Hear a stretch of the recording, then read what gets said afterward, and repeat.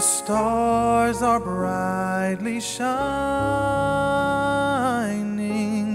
It is the night of our dear Savior's birth.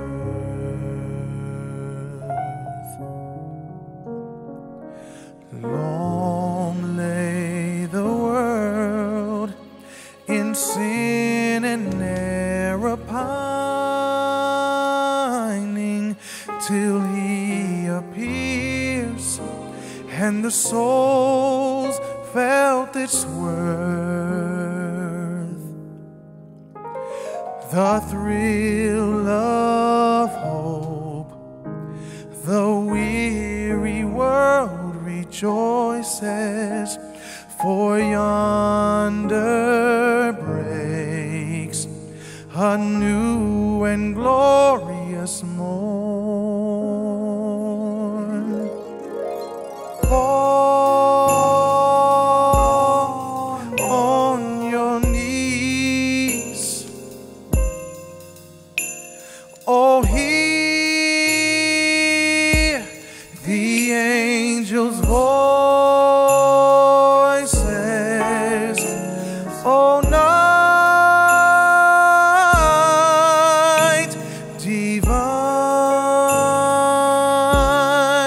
oh, night when Christ was born, oh, night divine,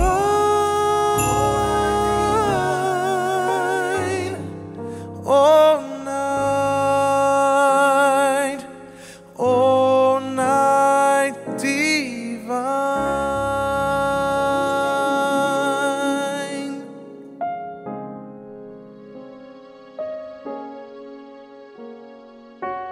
God bless you, and season's greetings as we honor and celebrate the birth of our Lord and Savior Jesus Christ.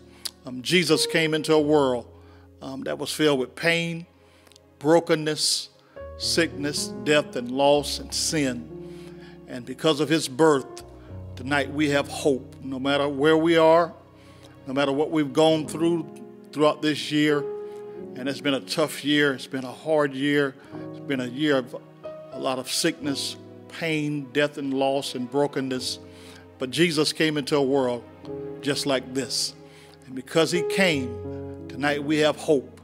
And that hope causes me to be encouraged and to remember that the angels told the shepherds, "Fear not, for I bring you glad tidings of great things."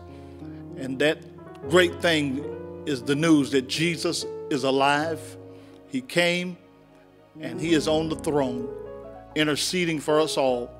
So tonight I want you to join me in prayer as we pray for individuals, families, communities, this nation, and people throughout the world. Let's pray. Father, thank you so much for the birth of Christ.